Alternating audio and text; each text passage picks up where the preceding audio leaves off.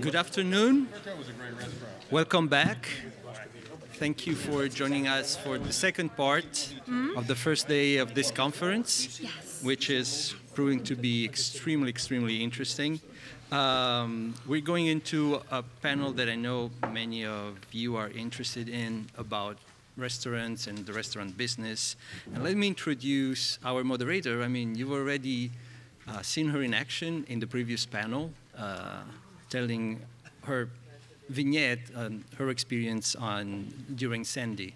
But Rozanne Gold is a very well-known chef, author, journalist, and as we know now, philanthropist. She worked when she was 23 for Mayor Koch, and her career has been fantastic. She became a consultant chef for Rainbow Room, Windows on the World, and other big restaurants, including the Hudson River Club. She is a 4-time winner of the James Beard Award, and she's the author of 13 cookbooks. And she writes extensively for newspapers, magazine. We already heard about her work after Sandy, and now we'll get to know her more from her other kind of professional endeavors. So Rozanne, and she will take care of introducing our fantastic panel. Thank you.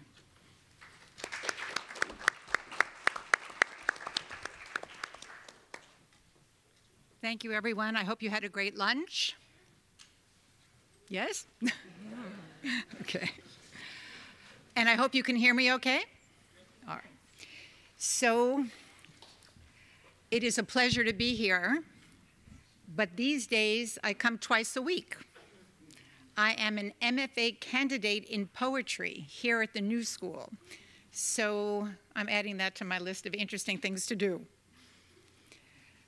I've been in the New York food world since the mid-1970s as one of the first women to cook in some of the city's most esteemed spots.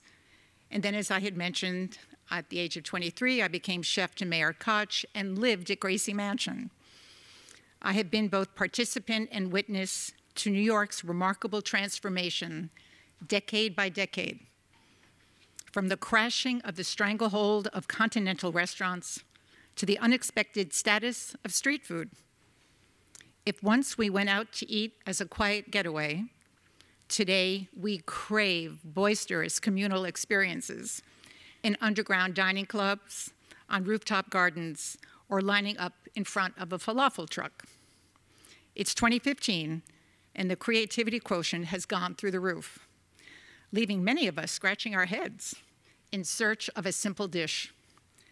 But the $58 veal parmesan at Carbone's may not be what we had in mind. I look at the remarkable group of panelists, each who have changed New York's food world in profound ways, altering our culinary landscape forever. They are a busy bunch, and together represent more than 200 years of experience in New York's food world, and we will meet them all in a minute. There's a curious Chinese saying, "May you live in interesting times," that can be interpreted as either a blessing or a curse. As you survey life in New York today, with $80 million condos that no one seems to live in, $20 bespoke cocktails, with the boom in private concierges and record-setting art auctions, with hotels full and parks and neighborhoods jammed with pedestrians, well then, we're certainly living in interesting times. In our company, we once used several measures to judge how the food business was doing in New York.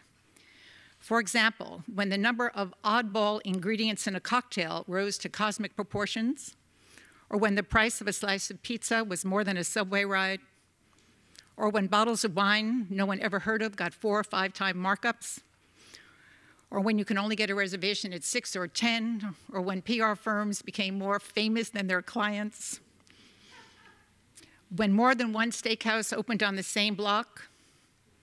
All these were in play when the economy collapsed in 2008. And they're in play again.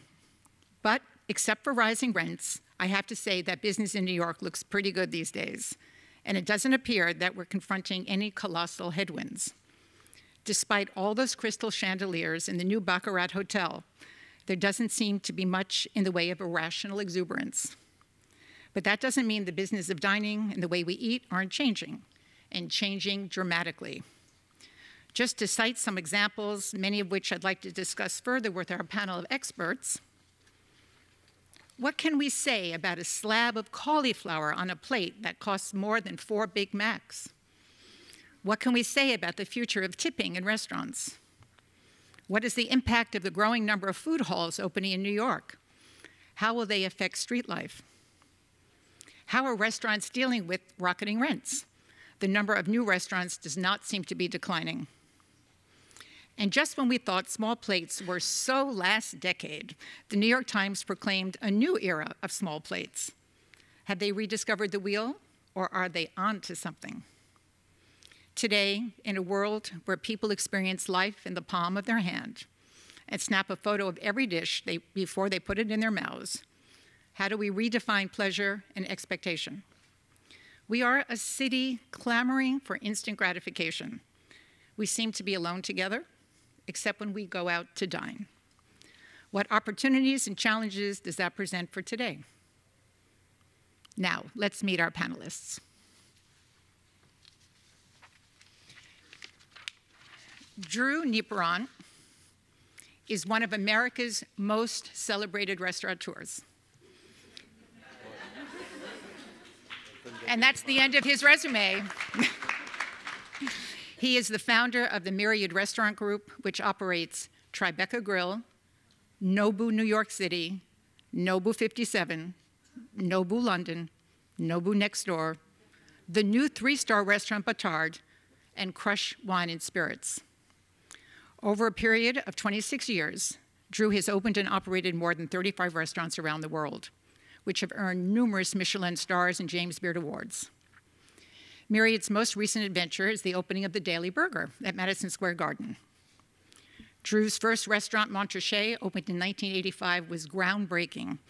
It earned 3 stars from the New York Times, and it kept that status for 21 years. He opened Tribeca Grill in 1990 with Robert De Niro, and in 1994, also with De Niro, opened Nobu and Rubicon on the West Coast to raves. Myriad is known for its excellence in wine service, earning 3 coveted grand awards from the Wine Spectator. He is one of the most philanthropic guys in the food biz and has won the Humanitarian of the Year award by the James Beard Foundation and by Dorona. He has worked with some of the country's most celebrated chefs, David Bouley, Deborah Ponsack, Paul Liebrandt, and Marcus Glocker, one of Gordon Ramsay's disciples, who is the chef at Drew's new restaurant, Batard. And Drew is now a movie star, and he's in a documentary called A Matter of Taste. Welcome, Drew. Thank you. Thank you very much. Okay. Adam Platt. Adam Platt has been New York Magazine's illustrious restaurant critic since 2000. I've had the pleasure of dining out with him and sitting across a table crowded with dishes and emptied glasses of bourbon. Not only is he lots of fun to be with, but incredibly knowledgeable, no matter what he says. He is the brother of actor Oliver Platt and the father of 2 daughters who sometimes accompany him on his eating out adventures. We'll find out how life has changed for Adam now that his face has been shown on the cover of New York Magazine. His new 2015 roundup is out now. It's fabulous. And I think you can get it if you subscribe to New York Magazine. Adam does not keep his opinions to himself, and that's why we love him. Welcome, Adam.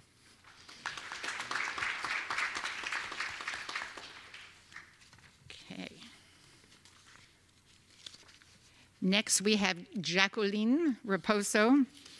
We thought it was very important that we had someone under 50 and someone who was a woman. Jacqueline Raposo is a freelance writer with regular columns and features in Tasting Table, The Village Voice, Serious Eats, and Plate magazine. She is one of the shining young stars on the food scene and specializes in writing about chefs. She has written hundreds of interviews with New York City-based chefs and is currently working on a book amplifying their stories about why they came to New York and why they stayed. Her vibrant blog, Words.Food.Art, uncovers what's new and meaningful for the city's food-obsessed millennials. I was delighted to be interviewed by Jacqueline a few years ago for Serious Eats. Her blog is beautiful, beautifully written, beautifully photographed. On the homepage, you will find 2 lines that go to her essence. She says, "I like food, I like people, I like people more than food." She has been gluten-free for 20 years. Her website is Words.Food.Art. Welcome, Jacqueline.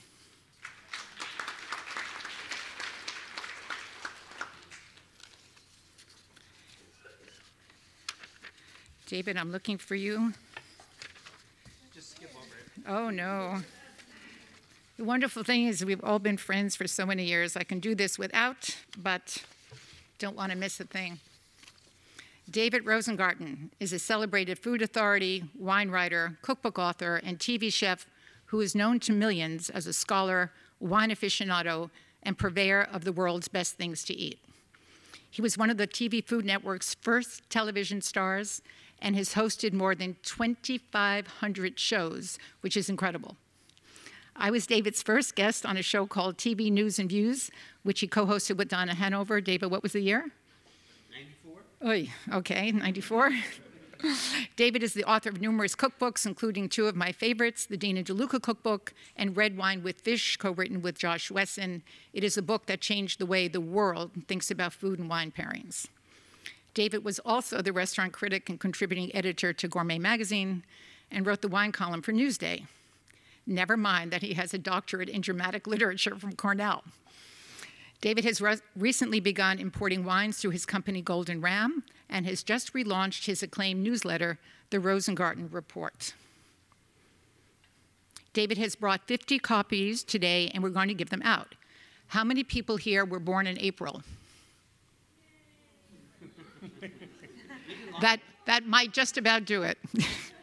Please come up after our panel, and you will get a copy of the Rosengarten Report.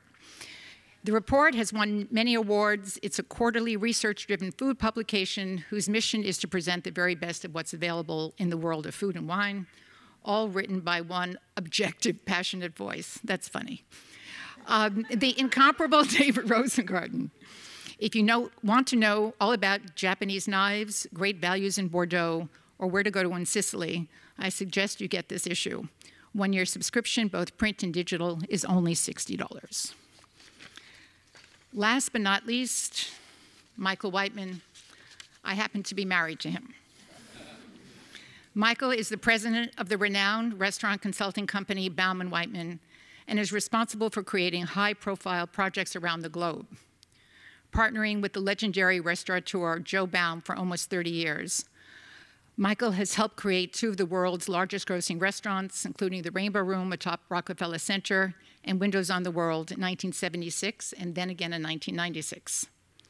Together, they developed the world's first 3 food courts, produced 5 of New York's 3-star restaurants, and masterminded destination dining projects for the Metropolitan and Getty Museums, for Starwood, Taj, and Raffles Hotel Groups, including Equinox in Singapore, which was named one of the best hotel dining rooms in the world. Considered the industry's leading food trends pundit, Michael was the founding editor of Nation's Restaurant News and is considered the dean of restaurants consultants. He is known for his yearly food trends report, which Forbes recognized as being this year's best. A board member of the Project for Public Spaces for 20 years, Michael has worked with the top names in architecture, design, and food, and is the recipient of Food Art's Silver Spoon Award. He is the New York editor of the new tome, 1,001 Restaurants to Experience Before You Die, for which he wrote the foreword. And we forgot to applaud for Jacqueline, David, and Michael, so a round of applause. Welcome to all of you. Okay, now the fun begins. In a couple of minutes, I'm not going to be necessary at all because I know our panelists are just going to start talking among themselves, which is great. But let's start with this. I know that many people in the audience today are entranced with the food world and would like to be part of it. How did you get started? If we can just go down the line, Drew, just a sentence or two. Well, I grew up here in Lower Manhattan, Peter Cooper, Stuyvesant town. And my mother was an actress in radio before television. And my father worked for the State Liquor Authority, which licenses restaurants. So he had a way of taking the applications from the bottom of the pile to the top of the pile, which those people were very appreciative. And they would all invite us as a family to eat in this restaurant, these restaurants on the arm. So at a very early age, in the early 60s, I was exposed to this amazing theatricality of food and restaurants.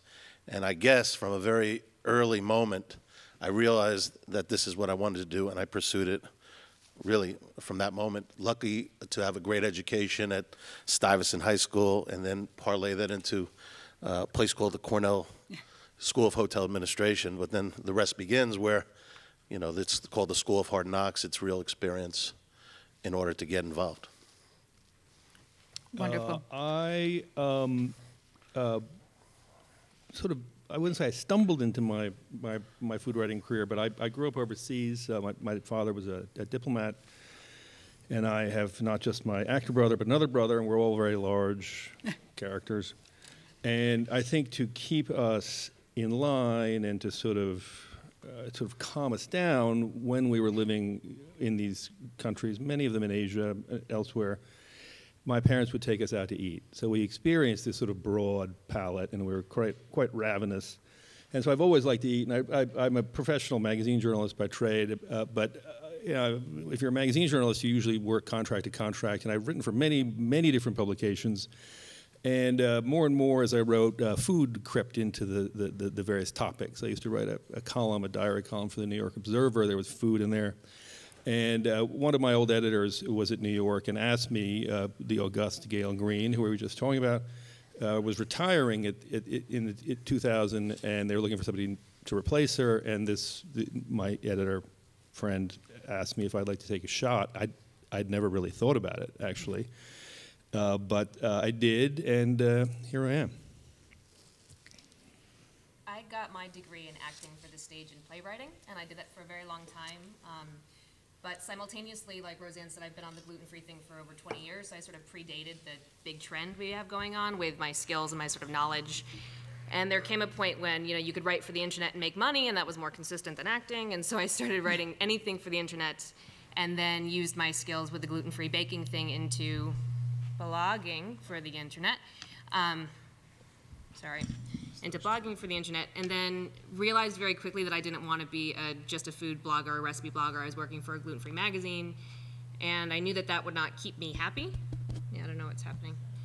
For a very long time, so I sort of put the things that I loved about playwriting, working with stories, working with people, and my history with food and my skills with food, and decided to just write about chefs. And so I made a very conscientious decision to start pitching pieces about chefs. I don't call myself a food writer, I call myself a chef writer. And I've carved a little niche for myself, and that sort of helped me get other work with other editors and be able to freelance and be known that I've worked with 200 chefs in New York City, and I've worked with many around the world now. I'm very lucky, and so yeah, I write stories about chefs. Thank you. I grew up with a real foodie dad in the suburbs of New York in the 1950s. I now call him the foodie. And the other kids were helping Dad fix the car, and I was helping Dad fix lobster fra diavolo every weekend. Sit down Friday night, figure out what we're going to eat this weekend, where we're going to shop. We'll go to a restaurant, which, you know, that was my life. He also, he even had a restaurant for a while in New York, which failed. He also was a great arts guy. So when I came to be of getting a job age, I said, I don't want to be in the restaurant business. It looks too hard. My dad would come home every night, and I would have to massage his feet. He was in so much pain. But arts, all right. So I went off and got a doctorate in theater, which was a great love of mine and still is. We're both theater people, I guess. And I was teaching theater at Skidmore College about 30 years ago, and got the opportunity to teach some cooking classes downtown, nothing to do with the college, and discovered, oh my God, I love teaching cooking classes more than I love teaching theater history. So I left the next year. I came to New York, started to write articles, and in short order, I was definitely making more money than a college professor did then. So that was sort of my path. Thank you. My path is similar to yours, although it has some more deviations. I'd like to blame it on my mother, who was an avid home cook when I was growing up. And we like to say that I thought my mother was the best cook in the world until I joined the Army. After I got out of the Army, this is true. After I got out of the Army, I was doing graduate work in economics at the New School here. And I needed to support myself, and I got hired by a publisher of retail trade magazines. And along the way there, they asked me if I would start a restaurant business newspaper for them, which still exists. It's called Nation's Restaurant News, and it's the largest publication in its field. And you can see the indirection we have here, because we've gone from mothers to the Army to graduate work in economics to journalism. Along the way, my late partner got a contract to plan all of the restaurants in the World Trade Center. This is in 1971, and was looking for a consultant to work with him. So we formed a company, and we created and operated all of the restaurants in the World Trade Center, including Windows on the World. And it's been downhill ever since. Thank you all. Okay, let's get started. Today is about the present and the future, but just for one moment, can you each tell me which was the most important restaurant to you in the past? Because I think we're going to make some connections about that and today and what's coming. So you don't have to do it in order, but anyone can just scream out the restaurant that meant the most to me growing up was, and then maybe tell us why. The Four Seasons. Why? I'd rather have a glass of water in the Four Seasons than a steak dinner or a truffle risotto anywhere.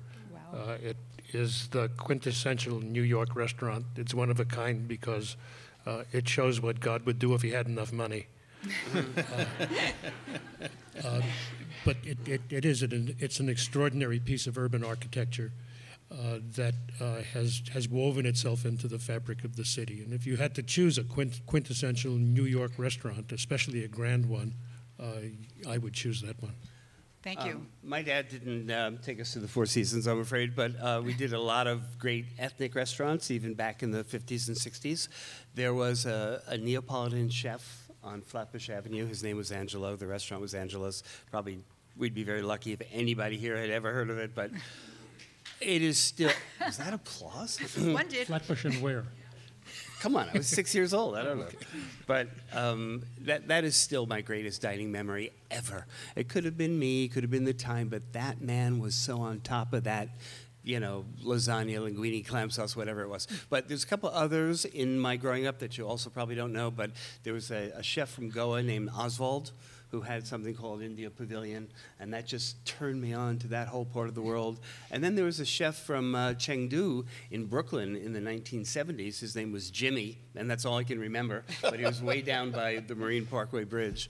And wow, he used to say, yeah, I take a little of this fermented rice and I put it in this Szechuan shrimp. It's like, oh my God. So those ethnic backgrounds for me. But let me just tell you one more that I think of the last 20 years. I think a very influential restaurant in New York, and it's never had great food, is Balthazar.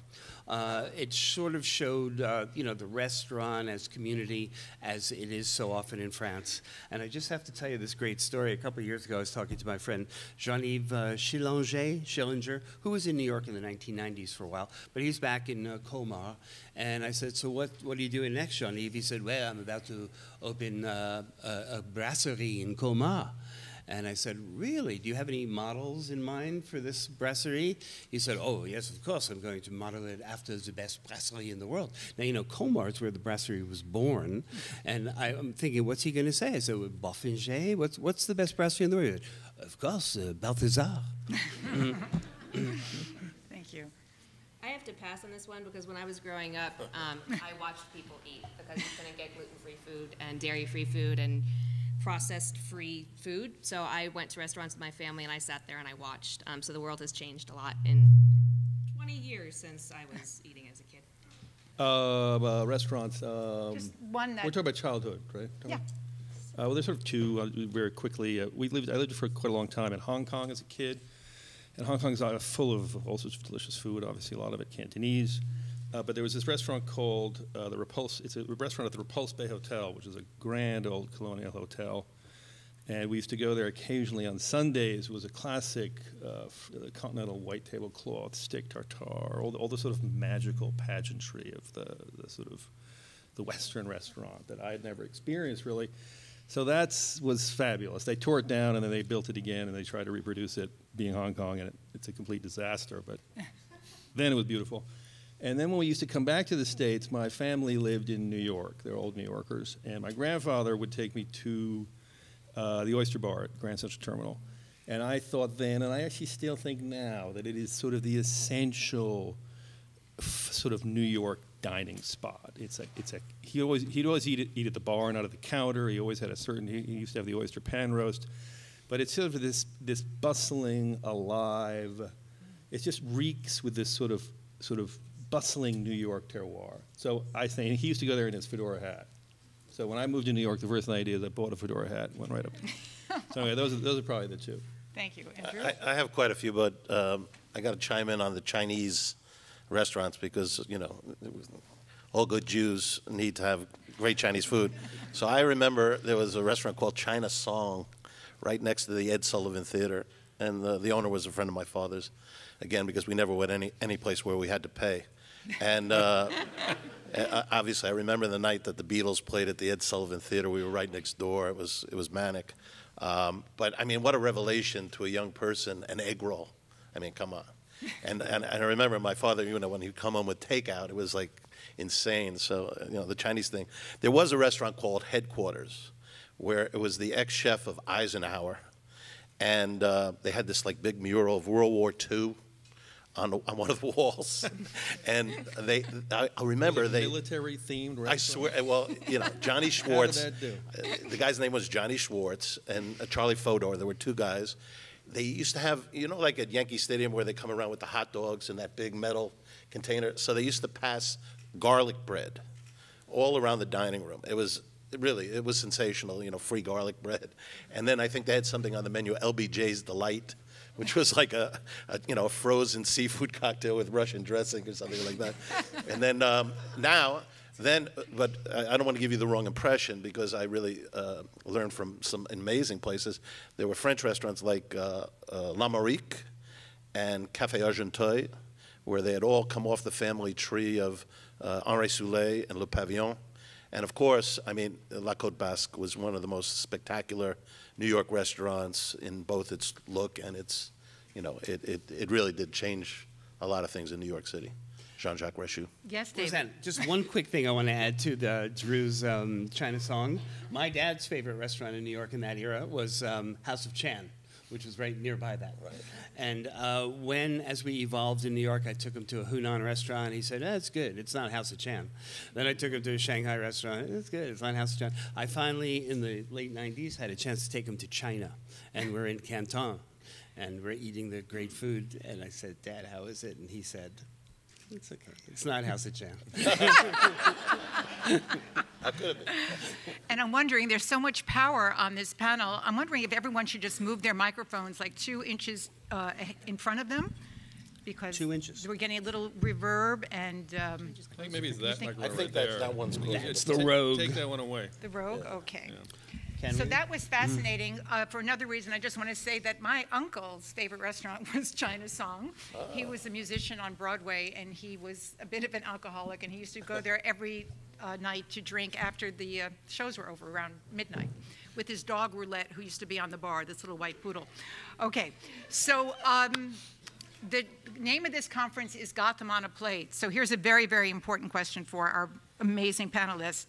Here it goes. Is there a New York cuisine that makes it different from others? I say absolutely not. I mean, it used to be a joke that, you know, what could you conjure up as New York?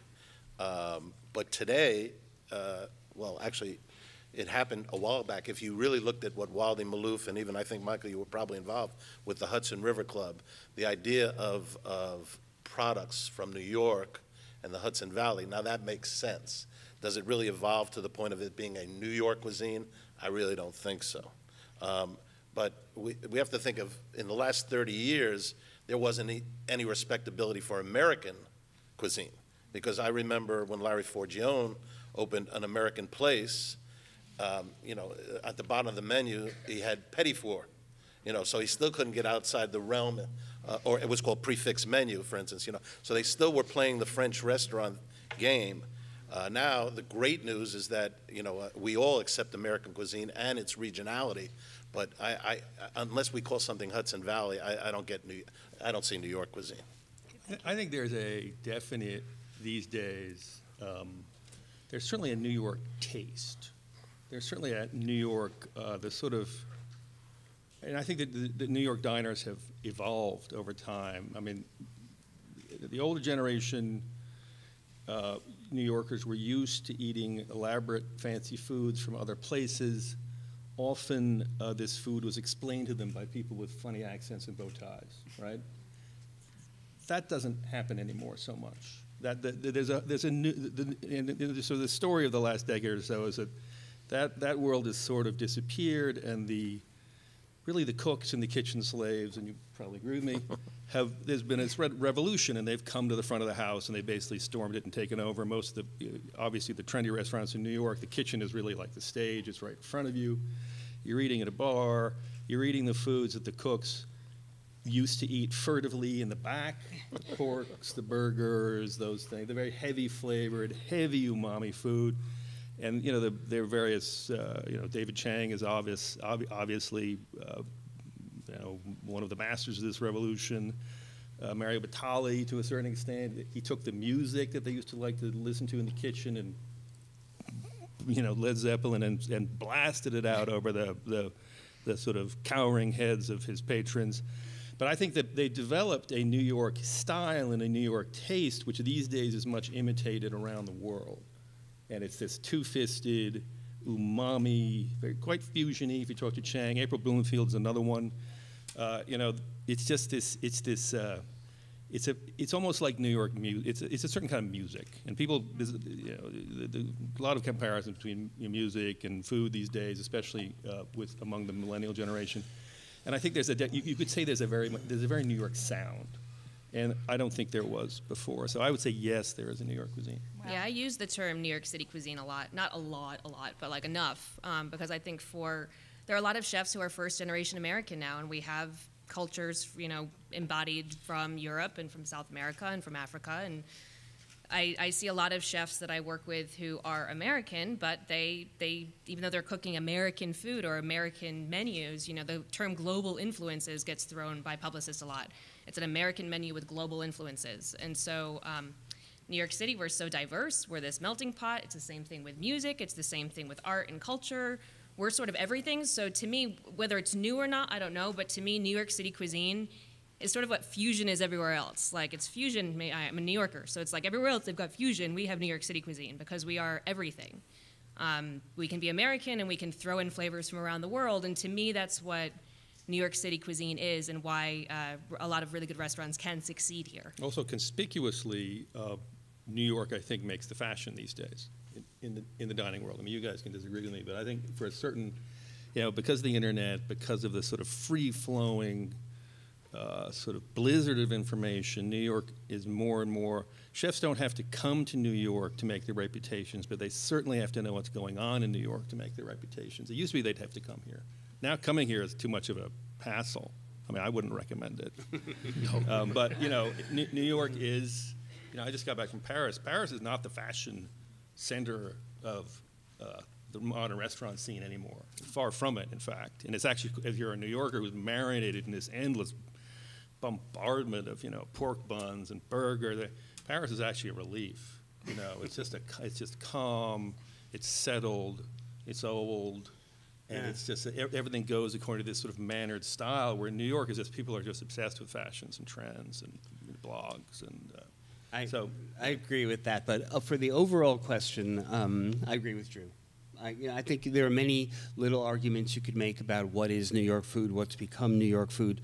But for the most part, I think it's a bunch of New Yorkers looking for some kind of self-validation. You could take almost any major city in the world today and make the same kind of argument. You know, those San Francisco, we started this whole thing. You know, whatever. I don't see a New York taste. I know Adam spoke to that. I'd love to hear more from you later about what you think that is exactly. But, you know, think of a city like Rome. Think of a city like Lyon.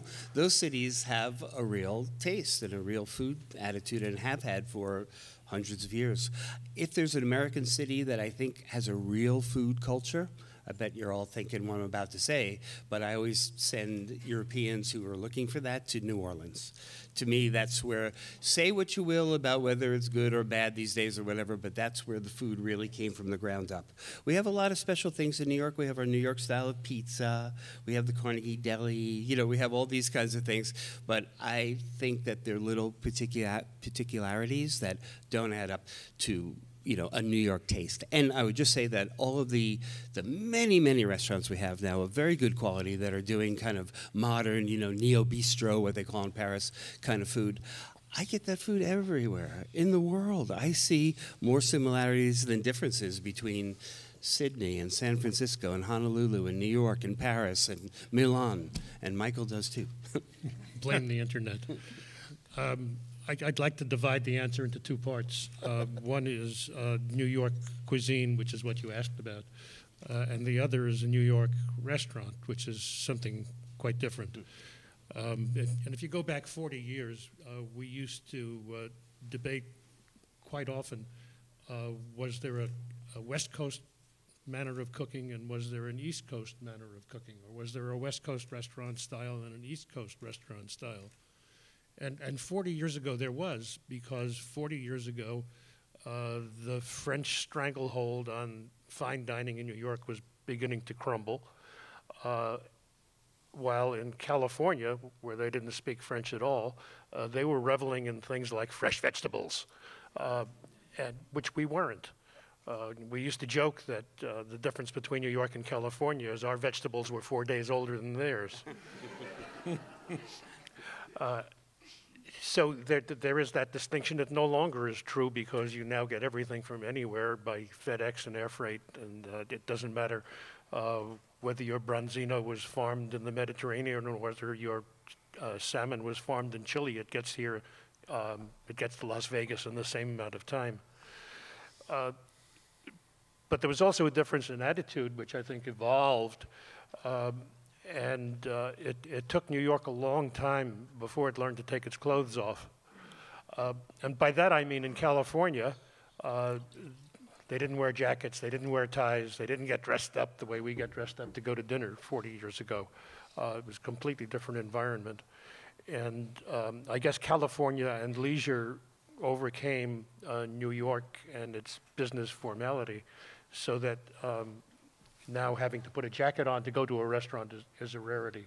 Well, I just want to jump in briefly to say that that's what's really important is the change in formality, because restaurants, by and large, were facades, in many ways there to trick you. And one of the tricks was you had to get dressed up to go, because the theory was you're keeping out the riffraff. And part of that trick was charging you, or, you know, there's the routine of, you know, I think it still happens in some restaurants in the West Village where the menu, there's not an entree over $18, and they come to the table and they read this litany of specials, and then when you get the bill, everything's $32 or more. You know, it's just a routine. The symbolic change for me was Wolfgang Puck, because he swapped the toque blanche. You know, he worked at a place called Ma Maison. He worked for a restaurateur named Claude Terrail, who's the prodigy of Patrick Terrail, La Tour d'Argent in Paris. And what did he do? He swapped the toque blanche for a baseball hat. He opened the kitchen, and he put smoked salmon on a pizza. Oh, my God. So, but that resonated, and that was like 1983. In California. In California, it resonated. Michael McCarty was doing it for a long time. He's still around, by the way. But I remember vividly, I had just run the New York Marathon. I know that's hard to believe. And I was on the West Coast, and I did this whirlwind trip on the West Coast to all these restaurants. And when I came back, guess what? I was going to open a restaurant, and it was going to be called the Silverado Trail. That restaurant, one night, I'm working at La Grenouille, and somebody ordered like the most expensive bottle of wine, Montrachet. And as I'm pouring it, it was like God was talking to me. I saw this gorgeous green gold color coming out of the bottle. I looked at the label, Montrachet. They'll spend a lot of money. And then I opened a restaurant in Tribeca and charged $16 for 3 courses with David Boulez. How about that?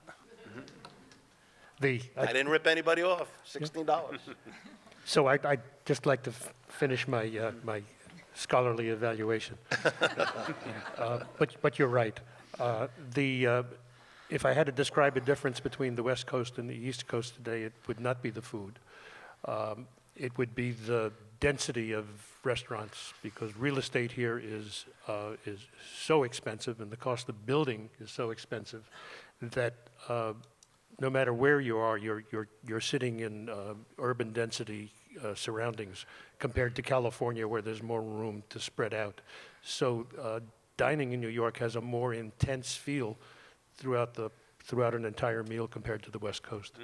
Thank you. Rozanne, Yes, may I just David. point out that during Brian Miller's tenure as restaurant critic of the Times, you probably all recall this, they sent him to California for a week to write a piece about California restaurants. He came back and said that the most important difference was that in California, all the main courses are garnished with fruit. That was true for a while. I'd like to add that, Drew, I'd like to add that the very concept of the Hudson River Club belongs to the woman to your right who created the idea in the first place. Okay. Thank you, Michael. That's what husbands I was there. sometimes do. Thank you. So I'm going to leave it up to the audience whether or not there is or isn't a New York cuisine. So now we're going to move on to a next question. I'm already feeling frustrated because we could be here, this group, for 2 days.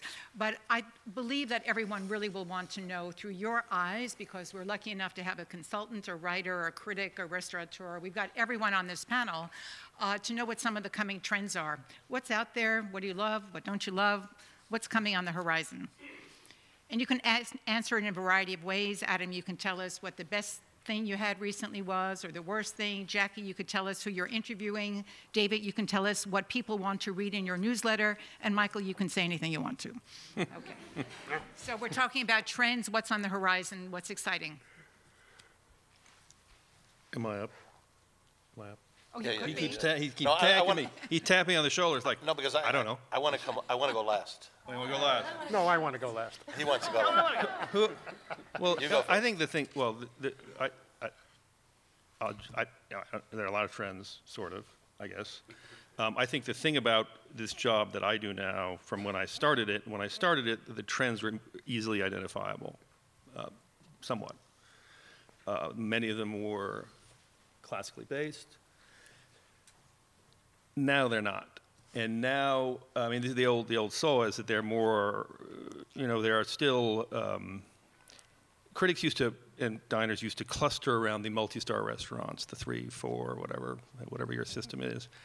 And those, there are less and less of those, as Drew can attest. Absolutely. And there are more and more 2 1-star restaurants that are all off in God knows where, singing their own tune. So it's a. And this is part of it's part of it's the internet, part of it's what I was talking about, the sort of kitchen slave revolution. Chefs are opening places all over the place, not just in New York, all over the country, and doing all sorts of different interesting things. And you can, what's happened simultaneously with that, in the 90s was this all quite settled. There are many superstar chefs we can identify, we all know their names.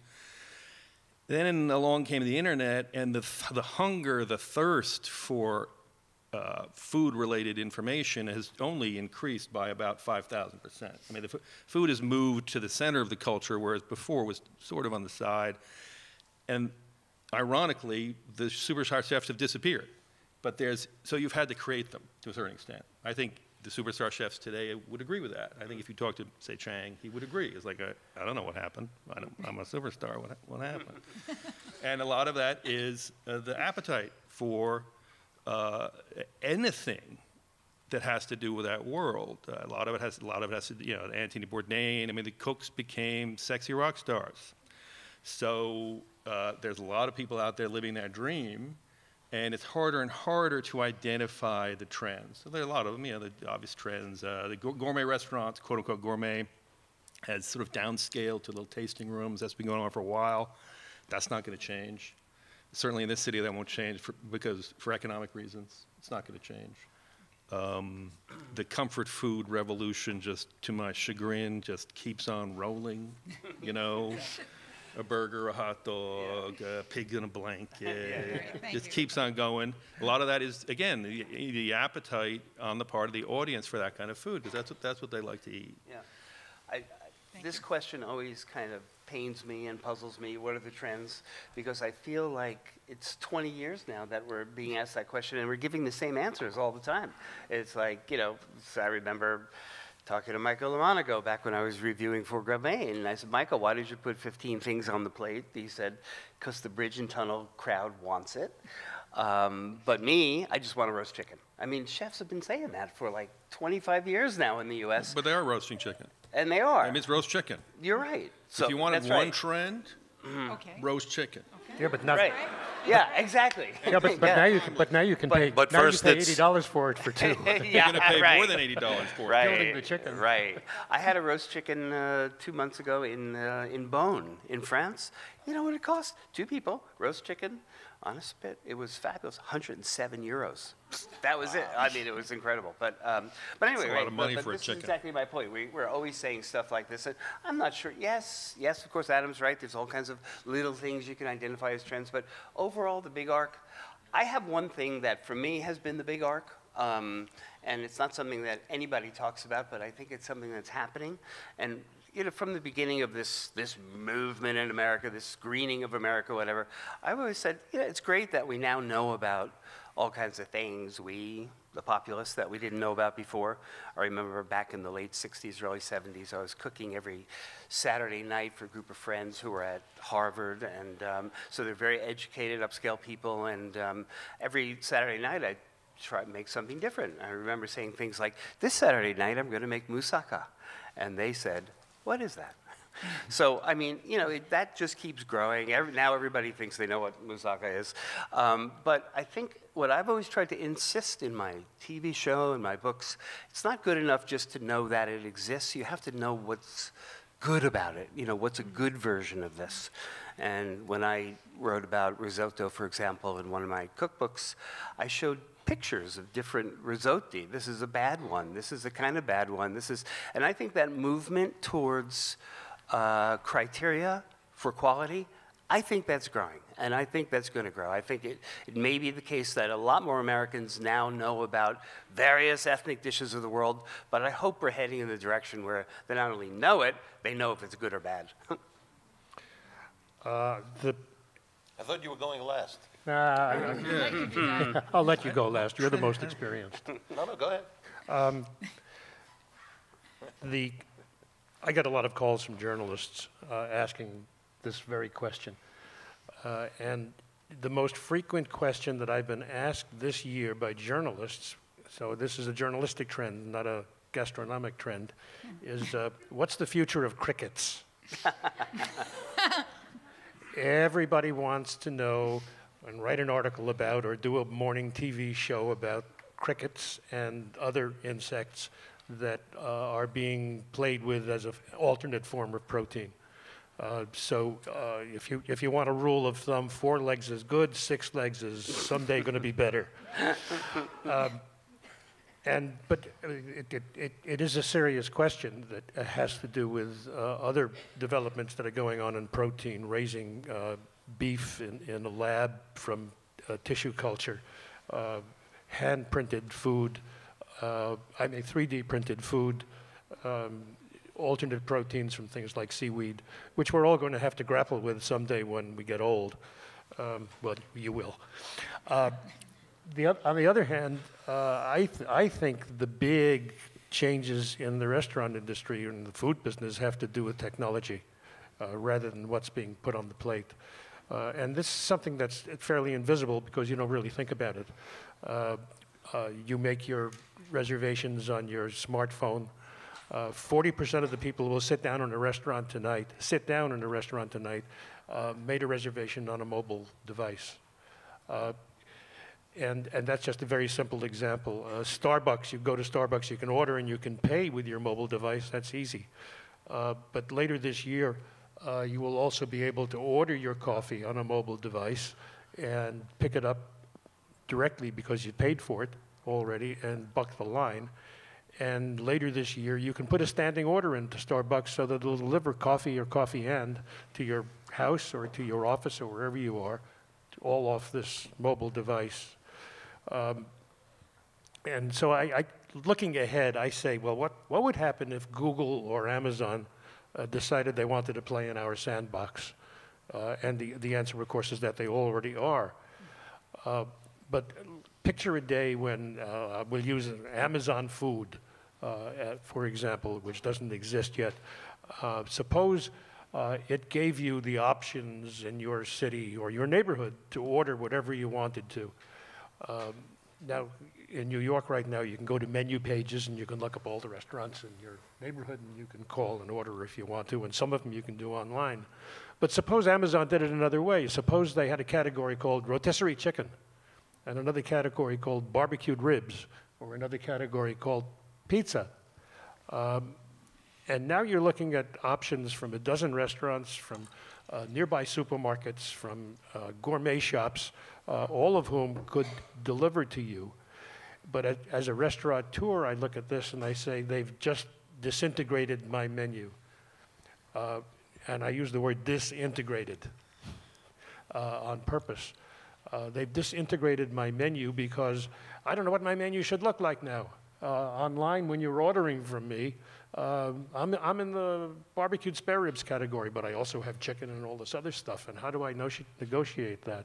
So I see big data and big players like Amazon and Google disrupting what a restaurant is and how it works. This is pretty profound stuff. Thank you, Michael. We have Jacqueline and Drew, and then we're going to ask one or two more questions, and then we're going to open it up to the audience. I just wish we had all day. Jacqueline, trends. I'm lucky that I don't write about trends.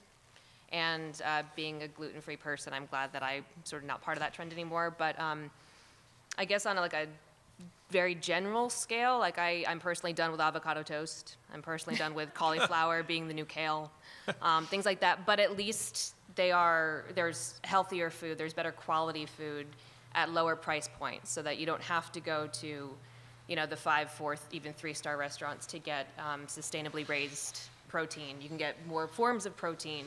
You can get smaller portions of protein. You can get more vegetables. So as somebody who's always needed to eat that way, and somebody who works with chefs who are trying to put more healthful products out for their diners, I hope that is a trend.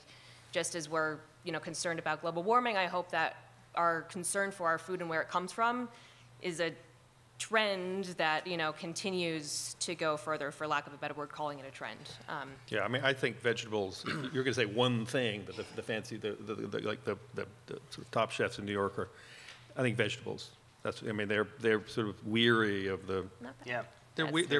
There could be worse trends to have No, going on. it's a good trend, but they're weary of the pork Before we bun. wrap this up with Drew, can I just say one quick thing about cost in this issue of cost that we're touching on? There's a dish at Milos, which I thought was murdered the other day in the New York Times. I didn't think it was a fair review. It didn't tell me enough detail why that place only got 1 star. But anyway, the stacked vegetables in Milos, which is fabulous. The fried, Milos special. Eggplant, zucchini, thin slices, lightly battered, stacked on a plate, a little tzatziki underneath. It's heaven. Everybody who goes there orders it, despite the fact that it costs $30. It probably costs 30 cents in food costs. Why should that cost $30? Because. So there is a reason. No, I complained once to Costas, who owns the place, and he's in New York occasionally. He said, okay, let me show you something. He takes me back into the kitchen, and there are 2 chefs there making this dish. He said, you see those 2 chefs? This is their job. They make that dish. full-time. That's all they do. That's why I have to charge a lot of money for it, because it's always perfect. So, you know, sometimes it makes sense when people have to charge money. I'm sympathetic to you, the restaurateur. Thank you. Okay. Thank you for your sympathies. Drew. The only thing I was going to say is I hate the word. I hate... Well, Drew, can I just, because I really want to hear this. Yeah. So forgive me, everyone, for the word, but we were talking before about things that are just maybe changing rather than trends. So the role of the restaurateur versus the chef. Well, I'll definitely jump into that, yes. Rose.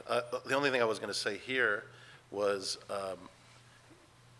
you know, one chef in Spain will create something magnificent, which is unique to that little part of Spain, and he's got like 50 people cooking for 40 persons.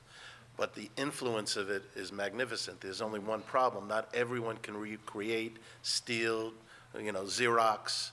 And so it seems to me there's like an alleyway someplace in New York where all the chefs get together and they say, we're all going to buy the same plates and we're going to plate the food to the left.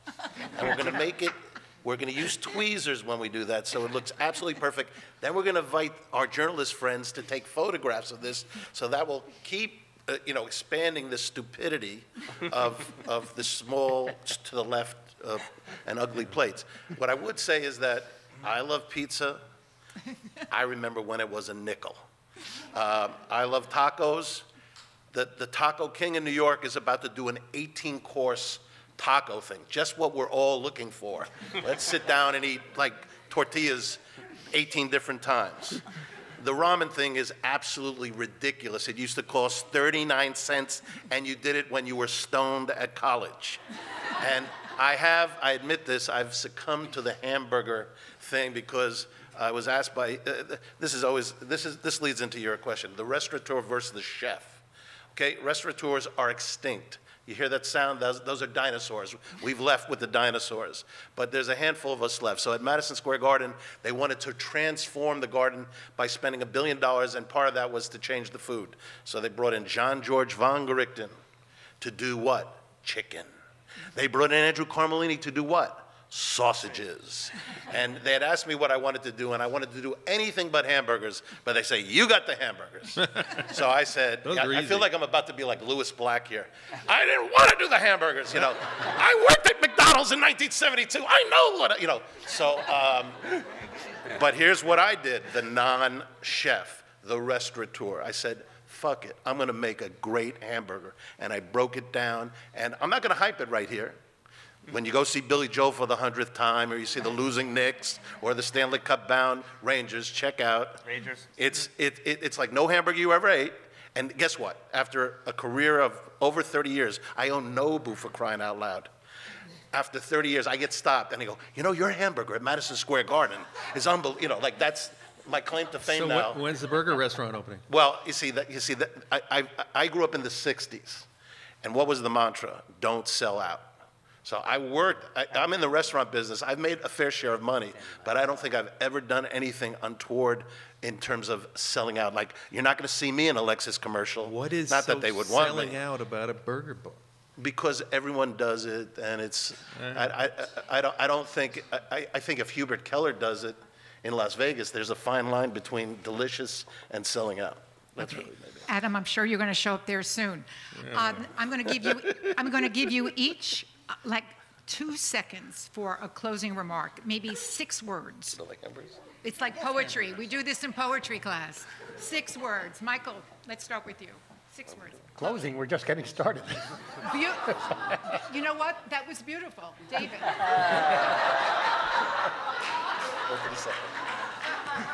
It's hard. But I think, for me, everything that's going on has to do with television. I think the things that we learned, the populace in general, in the last 20 years watching food on TV, that's the root of a lot of the problems that we see in restaurants today. Also Insta-foodogram. In New York, you think that's true? Yeah, the TV We're thing. talking about New York. Like, are we talking about New York? Or are we talking about? Well, actually, it's a good question. What I mean is that generation that grew up watching the Food Network starting in 1995 till now, on food, on TV, you can't taste the food, which was always a production problem for me. But I think it's now it's a larger problem. People know how food is supposed to look, they know how chefs are supposed to talk, they know what the menu is supposed to say, but they don't know how food is supposed to taste. Bravo. Jacqueline. Along those lines, the younger generation of journalists has to be writing better content versus just more content. The internet's been around for a while, blogs have been around. I'm tired of seeing the same pieces about the same things and people not doing the work of going and eating. I know this is a lot more than 6 words, but like I think we need to be better at what we're doing, and editors are starting to do that, and I think the next generation of food writers is going to get better at doing that and maybe circle around to the generations before us, but better journalism, better content. No, I have to say, it's hard to... I think it's getting better. Right, I'd like to say something better. on behalf of Adam? journalists, because I'd like... What? Fire away. Adam, Go you ahead. have like 6 words. I got, thank you very much. Thank you very much. I think actually the content of journalism, I mean, the blogs are hiring, Eater's hired not 1, but 3 full-time critics. When I started, it's changed a lot. The internet has had a huge effect, obviously, on how we perceive all this stuff, but I think it's maturing, and I'm hopeful for the future. Hopeful. I think the reason I participate in things like this is to learn something, and that the relationship that I've always had is symbiotic, which is if you open a restaurant with your life savings, you need somebody to find that restaurant, discover it, good, bad, or indifferent, but hopefully it's good. And at the same time, they need somebody to write about. And look at this, 30 years later, I'm still around and they're still around. That means they got it right 90% of the time, and I might have gotten it right 75% of the time. There's no such thing as bad publicity, That's right. Except when you're out of business. We definitely want to take some questions. I think we have a little time, and maybe, Fabio, if we go over 5 or 10 minutes, because this is such an extraordinary panel. So if you have questions, please come up. I'm sure they would love to talk to you. We have someone coming up right now. Maybe it's a little scary to come up here and talk to these guys. I don't know. And we have someone here? Good. Okay. I had the pleasure of knowing or working with about a third of your panel. Wonderful. And including knowing you. My question is, as someone who worked in the restaurant industry for about 20 years as a chef, went through all the trends, one of my mentors, I think, was one of your original chefs for Windows on the World, Henri Boubet. Andre Rene? No, Henri Boubet. Oh, yes. Boubet. Boubet, yes, one of my gods. He was one of the first chefs, French chefs, to openly welcome me as a woman into a kitchen where I was one of 3 women amongst 150 men. And I was the only one not married to another chef. Oh. But my question is, now I'm running into these young people who are graduates of some culinary school, excuse me, and they're opening restaurants, and they're opening taco shops or this ethnic restaurant or that. And I say, well, have you been to Mexico? Have you studied, Patricia Canwata or Diane Kennedy? They say, who is that? Yes. No, I didn't bother to go to Mexico. No, I didn't bother to go to this country or that. Or I'm serving dim sum, but I've never eaten dim sum. You all have hired fantastic chefs through your life who have done many different things just as like I have. David, you once complained to me that I didn't have your crostini hot enough, and I explained to you that even though it was you, the Coral Gables Fire Department would not allow me to have a grill in the middle of the bookstore. So my question is, would you be hiring, and how do you feel about these young people coming up and just opening things that are trendy flavors, but they have no background, no education in this? And the other question is, B, I'm a chef who reads. I have always had a major library of cookbooks. I'm one of the few. Why don't chefs read? Ooh, okay, thank you so much. Your first comment is so well taken and really important. I think chefs do read, and they sit in bed like the rest of us reading cookbooks. Do you want to comment real quick, because we're short time and we have another question or two? That's right, travel. It's so important. We used to joke that when you got out of culinary school, you were capable of chopping parsley without hurting yourself. and all the rest you had to learn. And it was true then, it's true today. The thing is that you can open up a taco shop now without knowing anything about Mexican food, because you can fill it full of things that have nothing to do with Mexico, and that will make you a star in no time flat. Things the customers have seen on TV, perhaps. No, but I also think, first of all, there aren't a lot of great taco places in New York anyways, Yes. right? We all know that. Secondly, and I'm talking about New York here, the market will figure itself out. We have, New York has, the new generation of eaters are much more well-informed than the old ones.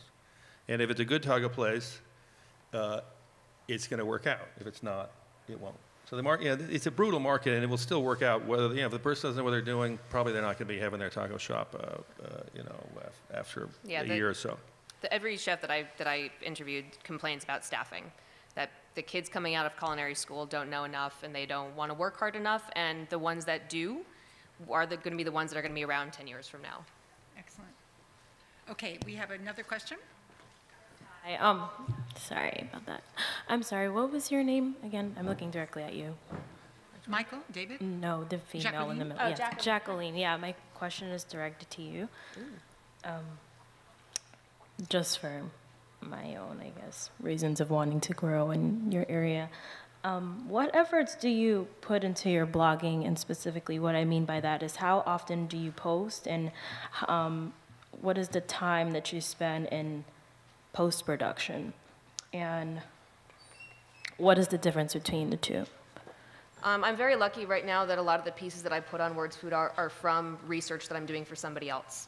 I am the queen of asking too many questions, and 12,000 word to 22,000 word transcriptions of interviews, and I get maybe a 1,000 word count, or for the magazine, maybe a 1,500 word count. And so blogging for me is a way to put out content that I really care about without a filter. So I don't necessarily have I'm going to post this many things. Sometimes it's 3 in 1 week, sometimes it's 1 a month.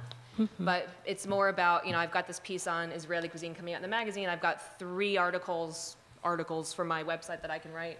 I think blogging, because there are so many blogs, it's about being true to what you're passionate about, only writing when you're passionate about it. And so I'd say, like, in general, because now I've got sort of an energy going, like I do my first transcription, 22,000 words, I cut it to 12,000 words, I cut it to 6,000 words, probably that 6,000 words is what's gonna go on the website, not 6, maybe like 4,000 words, and the 2,000 goes to the client, or the 1,000 goes to the client, or the 500 goes to the client.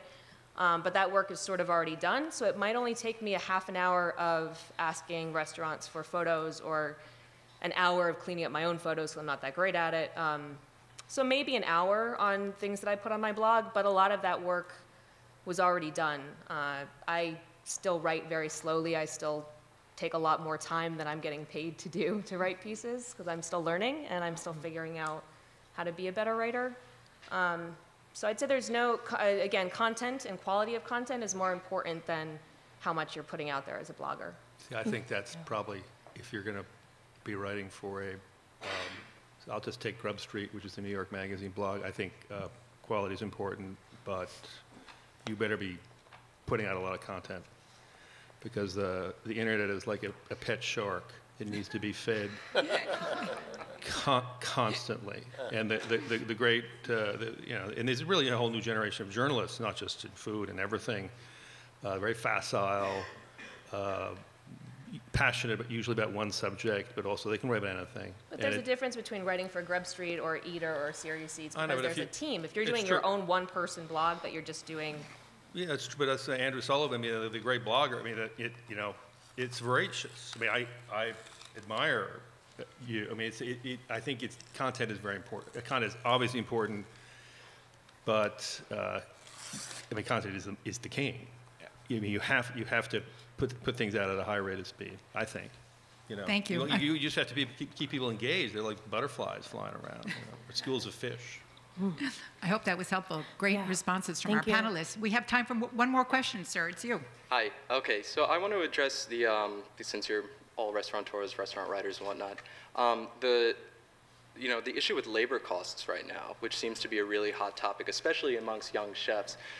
She addressed the issue that a lot of young cooks coming out of culinary school aren't willing to put in the time and the effort. But as a culinary school graduate and somebody who did put in a lot of time and effort, I can tell you that it was much more lucrative for me to stop going to the School of Hard Knocks, as you said before, and working the 90-hour weeks late into the night while going to school full-time here at the New School as a food studies student, after coming out of debt for $36,000 to go to the French Culinary Institute, learning how to not chop parsley with cutting yourself.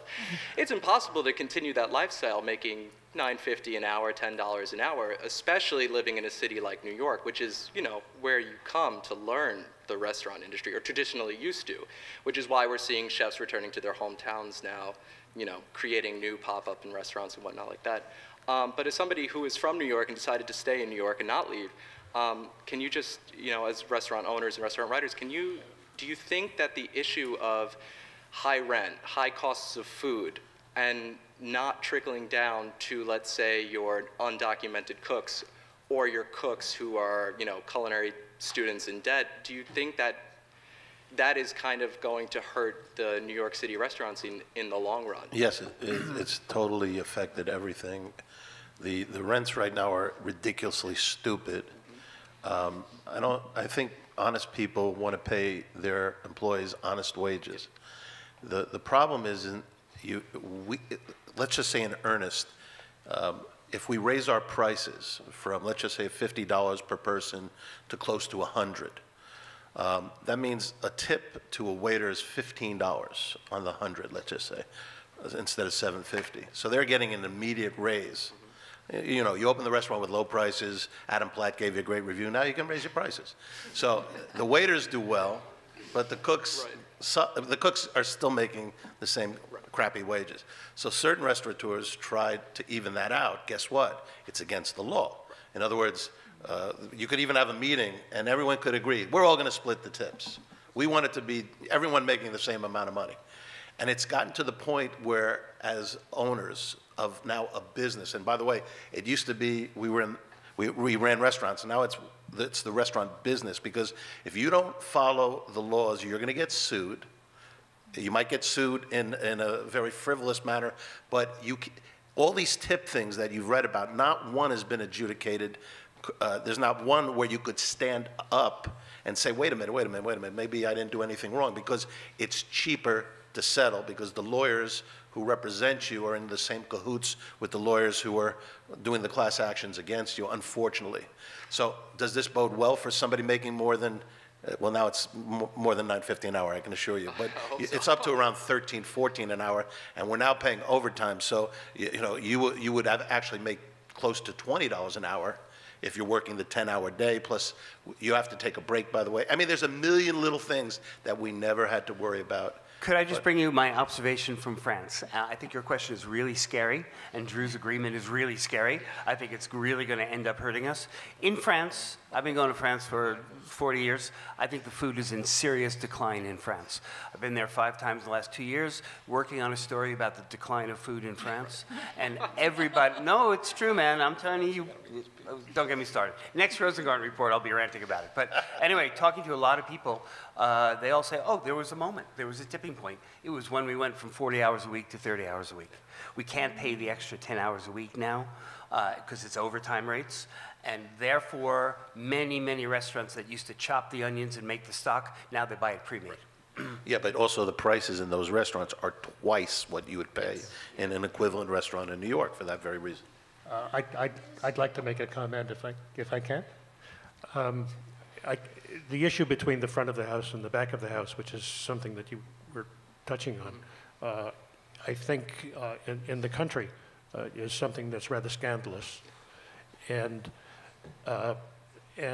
there's a big social clash, in my opinion, that will arise if it's not corrected between the kind of people who are working in the back of the house and the kind of people who are working in the front of the house. I'll have to even comment, in my experience, I've had to switch from back of the house to front of the house just to be able to, Very go from smart move. line cook to restaurant manager. And I've had to become, try to seek out a job at a restaurant chain because I can't, you can't do it in New York anymore. Well, Sir, Michael?